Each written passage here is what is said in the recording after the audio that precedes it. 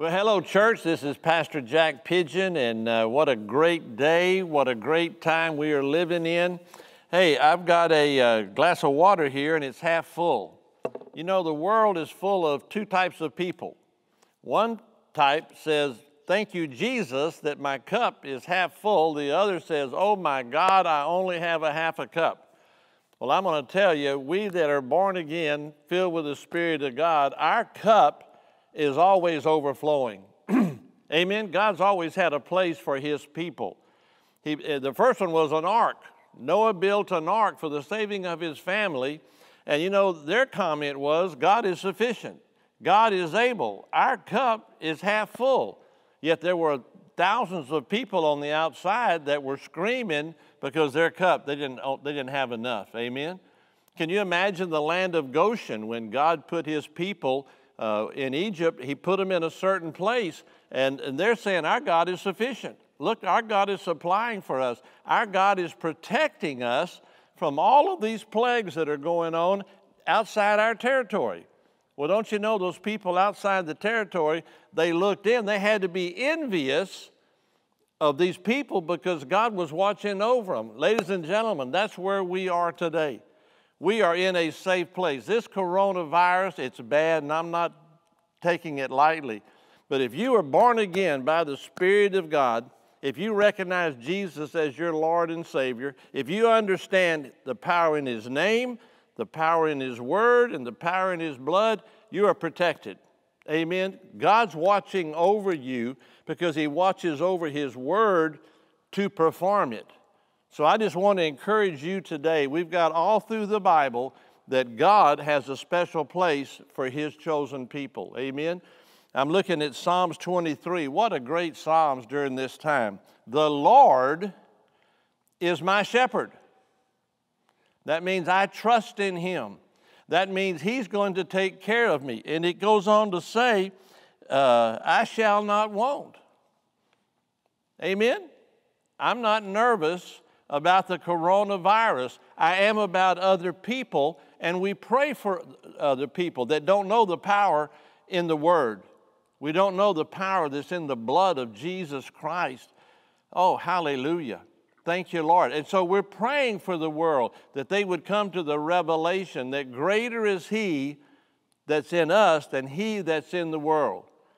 The devil comes to kill, steal, and destroy. He's the one behind all of this. God's not behind it. God doesn't send stuff like this. So the devil is coming to bring fear, but the Bible says God's not given us that spirit of fear, but of love and of power and a sound mind. Amen? He leadeth me beside the still waters. Oh, he comforts me. He restoreth my soul. And then it says, yea. Everybody say, yea. Yea, though I walk through the valley of the shadow of death. I think that's what this is. It's a shadow. The devil's trying to scare us, make us be afraid, but I know my covenant rights. I know I have the promises of God, and during these times, we're not going to stagger at the promise of God, for we know that God is well able to watch over us and to keep us safe. I have confidence in the Word of God. Amen? During this time, we're going to turn panic into praise. Do you hear what I said? We're going to turn panic into praise. We're going to be worshiping the Lord during this time. Now, we're not gathering in church, but we can gather at home. It says where 2 or 3 are gathered. Amen? So if 2 or 3 are gathered, we're not going to panic. We're going to praise God. And also, we're not going to fear. We're going to use our faith. The Bible says faith pleases God. And so during this time, panic's going to come, start praising the Lord. Fear's going to come, start exercising your faith and say, Lord, your word says that you'd watch over me, that you'd never leave me nor forsake me. You said you would always be there for me. Even though I might stumble, you're there to pick me up. Amen? Years ago, the Lord spoke to me a sermon, and I called it Wilpit. W-I-L-P-I-T. What that stands for, walk in love, and pray in tongues. We that are Pentecostal, we that have been baptized in the Spirit of God, and we have the gift of praying in tongues. Praying in tongues, in Corinthians it says, when we pray in tongues, we're not speaking as unto man, but we're speaking as unto God. And so during this time that we're going through right now, folks, and we're going through it, this is going to be over. The church is going to be victorious, and we're going to be standing. Amen? But if we walk in love right now, the best thing that we can do is walk in love, praying for our neighbors, giving to our neighbors, helping those less fortunate, loving the world like God loved the world, but then also praying in the Spirit, getting in your closet and praying in the Spirit, because we're speaking to God, the unseen things of God, the Holy Ghost praying to God during this time. Amen? So it's not a time to be fearful. It's not a time to start hoarding stuff. The Lord is our shepherd. I shall not want. And you know, then Proverbs says, trust in the Lord with all of your heart. Don't lean to the left. Don't lean to the right.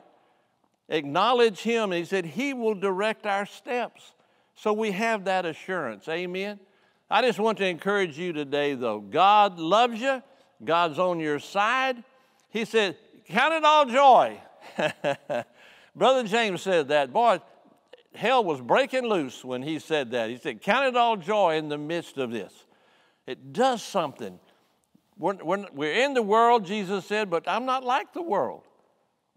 And we can do this in the midst of this, whatever you want, a pandemic that we're going through right now. Folks, it's short-lived. We're going to get through it, and we're going to be stronger when we get through it. Amen. So I just encourage you today, read your word, pray, and boy, I'll be glad when we can get back to church. We can start hugging on one another and shaking everybody's hand, because that's what God, He loves that when we gather together. But for right now, we're hunkering in place, and we're doing what we can do right now. But remember, walk in love and pray in tongues. Our victory is in the medicine that God's already given us. His name, His word, and His blood. We got it all. Amen? God bless.